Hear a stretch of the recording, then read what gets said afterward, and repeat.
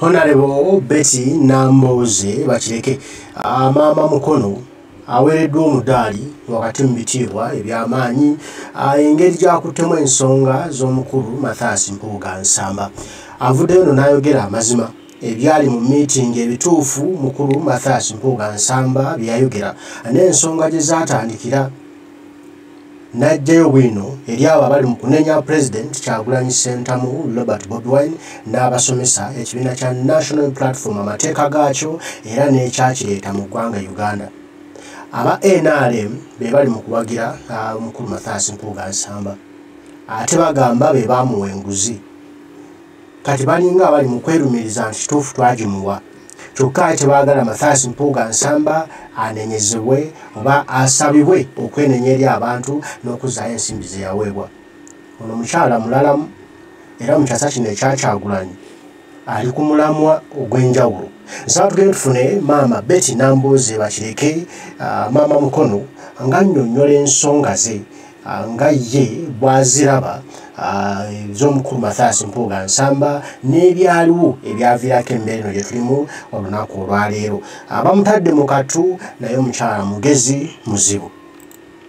Twakiriza bannayuganda mu manifesto yaffe enjawulo eyo gye tutaafuna mukisa kuteeka mu nkola olw'okubbibwako akalulu tugamba nti mu bifo bino bye tufunye tujja gezaako as much as it is humanly possible okubikozesa okulaga ekifaananyi nti singa twakwasibwa eggwanga nga bannayuganda bye basalawo era bwetti bwe twalitambudde.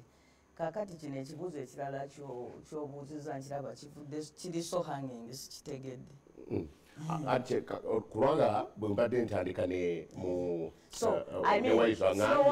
tekyokwanika gwe mugamba nti mulyake mukeniza asemeredde sente zitali nnungi kyavaawa n'ate mu musingi gwe kyali ebyavamu okuva ku muntu yenna eyatwala obuvunaanyizibwa bwonna mu Uganda okuva ku byalo okutuuka waggulu kitukakatako okutambulira ku values z'ekibiina okulaga ekifaananyi ekya Uganda empya gye twagala ebeere era buli kaseera twekomiitinga nti as much as it is humanly possible kyetupasuwinga ndowooza era na buli muntu kyayagala yesebo ekyo era bwenzira wano ninga nti ekyo tetukiraganangako then so ekyakoleddwa kuwa ekitiibwa Mpuuga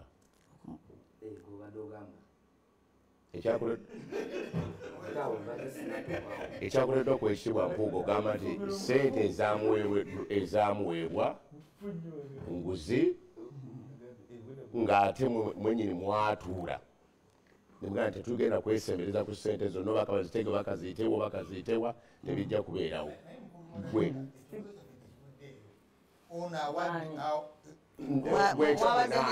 buuza kikyo mwabadde n'ebibuuzo byaleeta wabuuza mukulu Mufumira agambe baatuula mu lukiiko n'ajuliza mukyala Nambooze nti yaliyo n'agamba baasayininga oath they took an oath kakati ng'omujuliza yaliyo ku lwa balometa akaasa mmeme nti yes nalayira ne bayibuli nti siribba tumuuza nti waliyo naga naliyo yes endagaano yalayira mwabadde n'ebibuuzo byammwe sinabeerako naawe gabuga nti naba n'ebibuuzo bye naye leka nze embuuzo ebyange bitali okale kakati kyenga Honorable Nambooze bwe mumala okukola oath eyo naye nga mugaa nti kino nekino tunakikolanga bwetu ne bwetu ne bwetuti ebivudde ebyo temulina kya kimwakkanyako ti kino nekino bwe kiraba kibaddewo tunakisalangawo bwe tuti. Ekibiina kyonna kiba n'emitendera kwe kitambulira.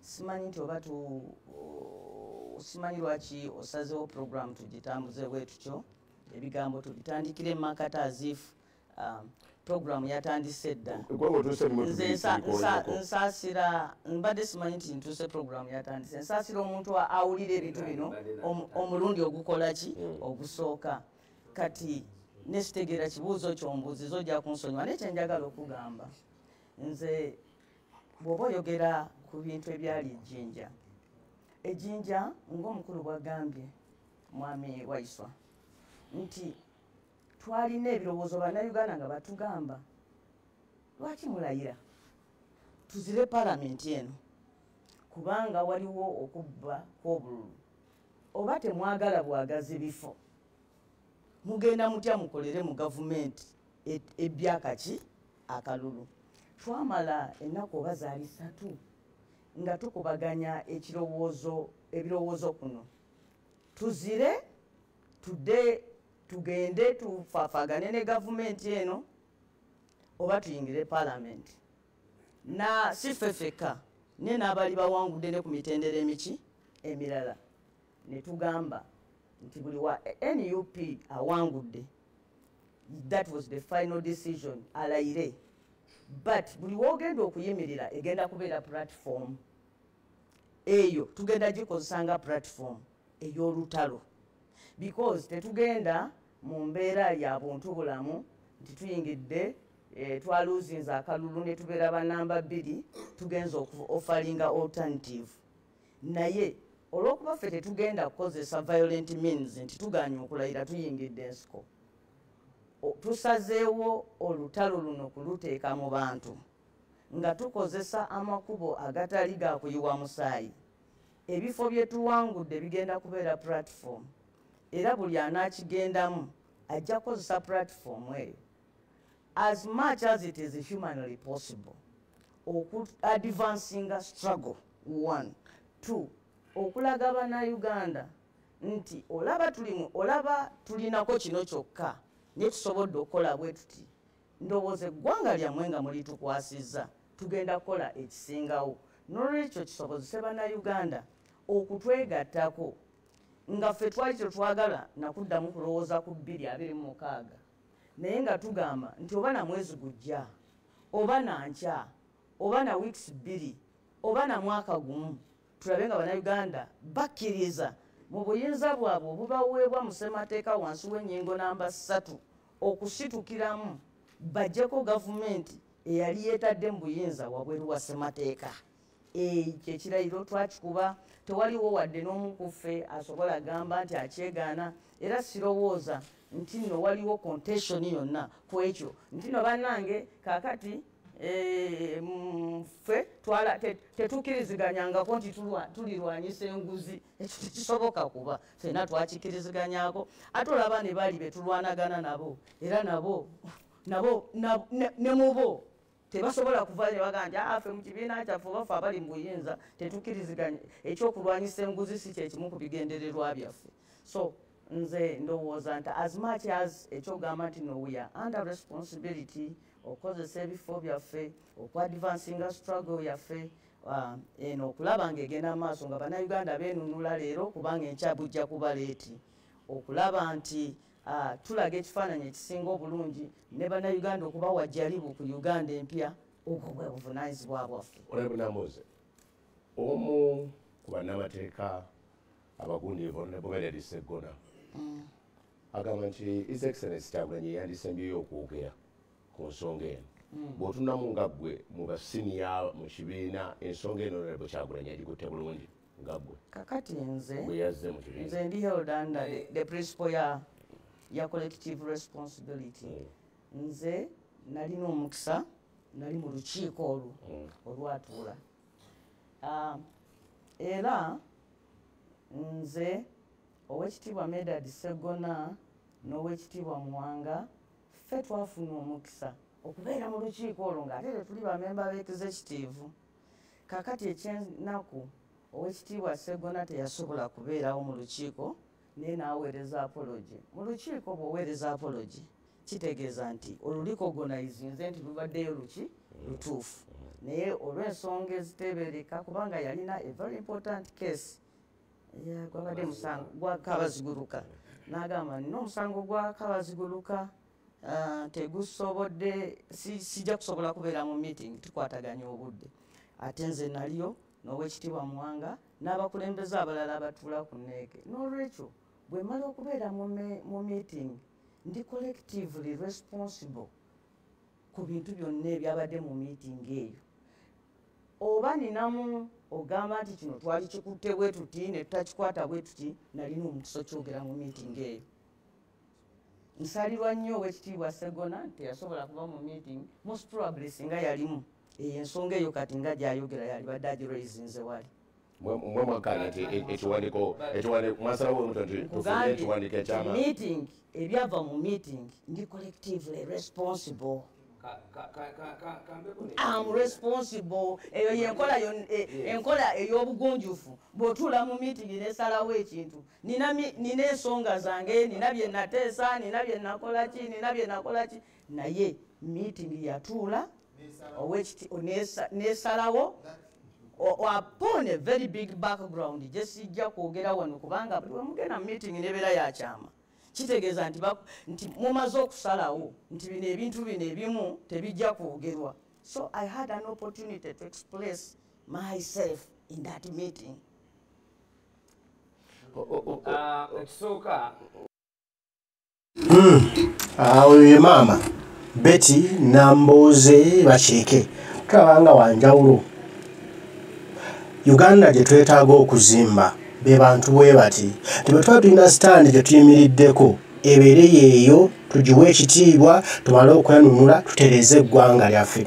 Eggwanga tutaliteekamu sanity, bwe tutaliteekamu buntu bulamu, bwe tutaliteekamu direction nti tusazeewo tugenda lino ekkubo bwe tutuukayo ne tugamba ate ffe tugende eno mmwe mugenda awo mumaliriza temutuuse kuwa gye mulaga.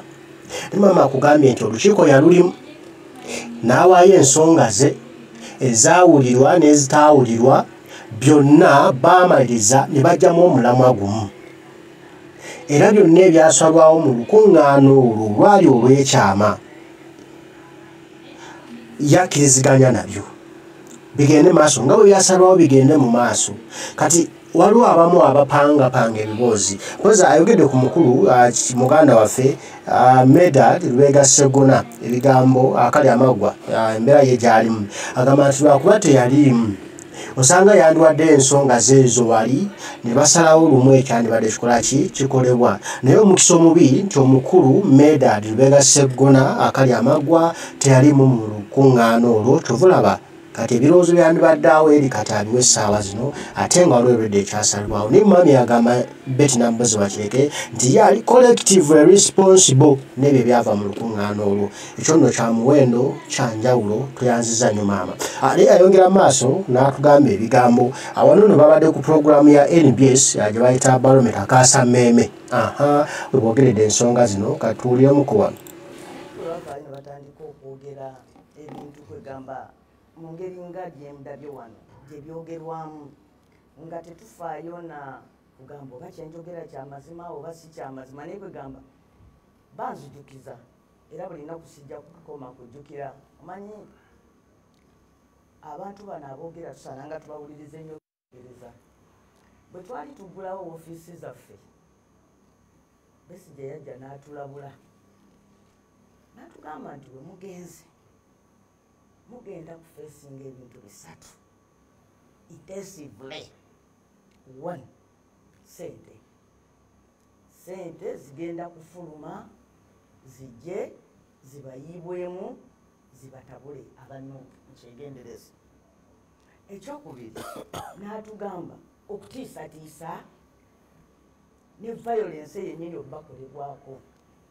We twogerera wano almost buli wiiki bawambayo omuntu ne bamutwala ne bamukuba ne bamutulugunya. Waliwo kati omuwala ennaku ezo gwe baawamba bazzeemu ne bamusuula. Mukazi wattu yazze ng'ensi yonna eri ku bino nti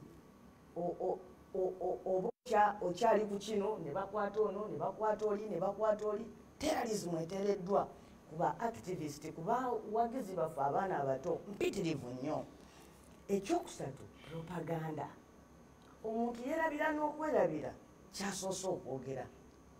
Asooka n'ayogera awo wamu omu n'agamba abo kibiina kyenaalemu kikolera ffe. Kati oba ekibiina kyenaalemu kikolerwa mmwe ng'ate nammwe muli beenaalemu ndowooza ssanyu lyammwe. Ate era bwe kiba kikolera mmwe nga mwasalawo kikolere mu nkukutu kibuzeebuze abantu kisuule bannabyabufuzi abalimu amagezi kipromotinge banambooze abasiru mbadde ngamba ekyo kikola in your favor. Why do you come to expose it? Naye kwe kulowoozesa abantu bonna abatuwuliriza nti abantu batunyigiriza ne batuuka ku kiseera ne baddukira n'obwongo. Kati eno bato nti abantu ababadde bajja banyigiriza abannayuganda kati bakimye bwongo bwennyini nti omuntu akwata kasasi atandika omukupakira mu mutwe okumukupakira mu mutwe lwampaka paka omuntu watuuka ekiseera nga bw'oba teweewaddeeyo nnyo okumanya nsonga takyasobola nakuzuula kubo lidda waabwe kubanga bamujjuza propaganda nti minisita atuula ku TV bweti n'alumiriza mukama we pulezidenti ogaba enguzi nti pulezidenti yawandiika n'amabaluwa oyo n'amuwa enguzi ey'obutawa musolo ku mmotoka for political reasons.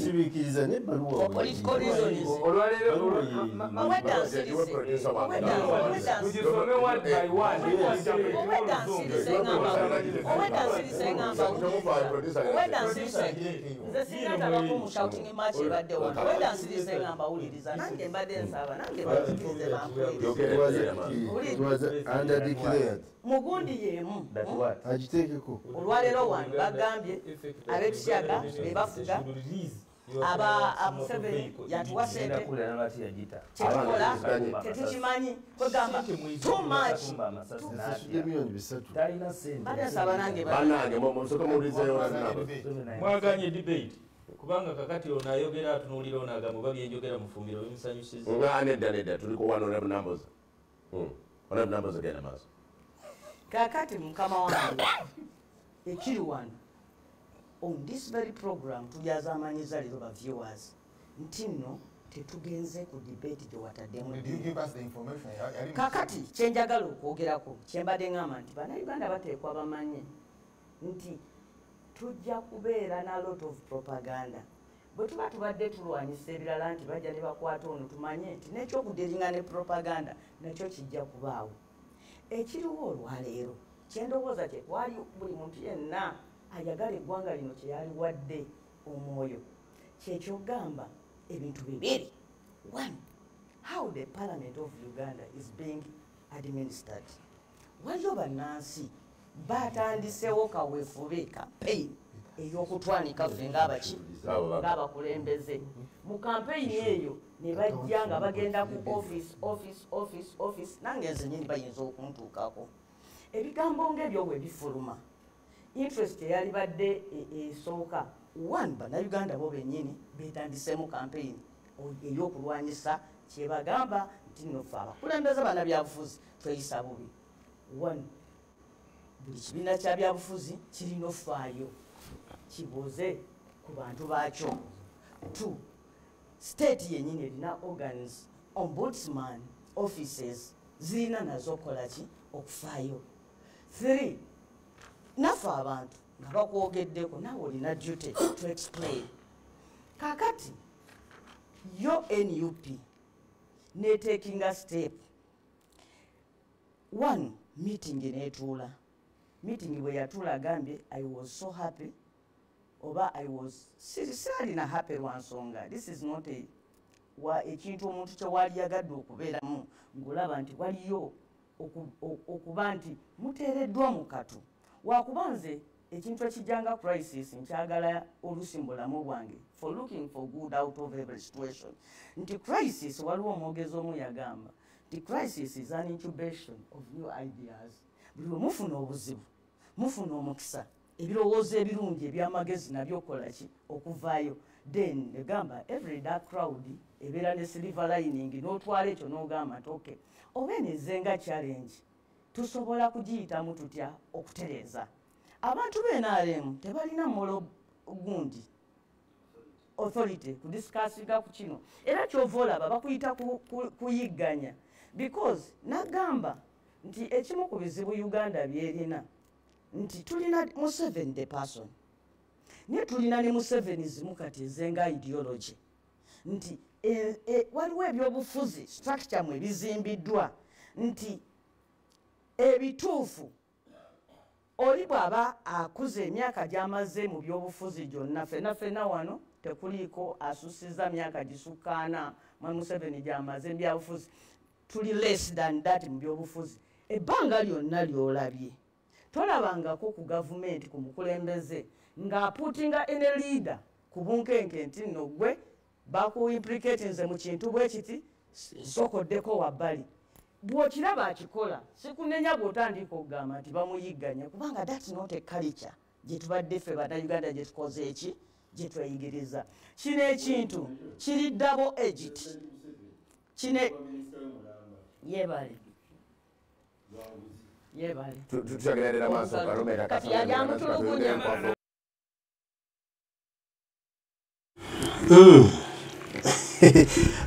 Oyo gwe bayita maama Betty Nambooze Bakireke agamba nti kalica eyo tebaddeewo, ng'omuntu bw'akola ensobi tagambwako bakweka mukweka emiwawaatiro. Kati waliwo bannayuganda bannansi bwe bakiraba nga President Kyagulanyi Ssentamu Robert Bobi Wine akikoze okugamba kw'abo abakoze ensobi olubakirabanga ekitali kya bulijjo ekitali kya buntu bulamu nga boogera bino na bino. Naye tulina okukizimba ffe ffennyini, tewalagenda kukituzimbira. Okujjako ffe tulina okukyezimbira ate nga tulina kutandika lwaleero nga tukola ekintu kino. Oba twagala oba tetwagala tulina okukikola. Tulina okutandika tweterereze Uganda yaffe, tulina okutandika tutereze ensi yaffe. Gwe nange tulina okukikola kino, tulina okukyekolera.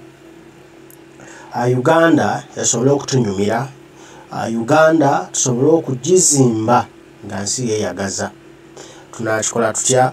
Tulina kubanga tetutya bantu, oba oli munene atya oba mutono atya, tulina kubatwala kyekimu nga tutambula ku mulamwa guli omukulu ogwa people power, our power. Awo tujja okufunira ebirungi n'okutereeza eggwanga lino ne bannayuganda okwongera okutwesiga otuteekamu obwesige n'okusituka okulwana wamu naffe baba kimanyi tulwana nabo. Naye tulina ngeri tugenda gaba bannayuganda musituke mwekalakasi tuggyeko Museveni. Museveni mubbi wa ssente, naawe oli mubbi wa ssente, wabakwese. Wakwese Mathias Mpuuga amusirikidde nga mubbi wa ssente, bagamba musituke tuggyeko Museveni abba ssente z'omuwi w'omusolo twekalakasi. Nga ku ggwe wo bwe yabbye ensimbi z'omuwi w'omusolo Mathias Mpuuga teweekalakasizza. So kubeere example b'ekyokulabirako weekalakase, naffe tujja kwekalakasa. Twanza nnyo Mama Betty Nambooze Bakireke obubaka obulungi buno bw'otuwadde bwa muwendo tusimye tusimidde ddala. Mbaagala nnyo mwenna abaliko bataayi mweraba.